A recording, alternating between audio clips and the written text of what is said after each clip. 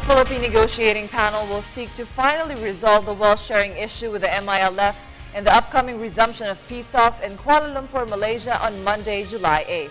Last month, Chief Government Negotiator Miriam Coronel Ferrer submitted the government's final wealth sharing annex draft to her MILF counterpart Mohager Iqbal when they met informally at a forum in Norway. Ferrer said the government panel only wanted to exercise prudence. She stressed that the president is committed to delivering an agreement that will allow the Bangsamoro to enjoy effective and meaningful fiscal autonomy.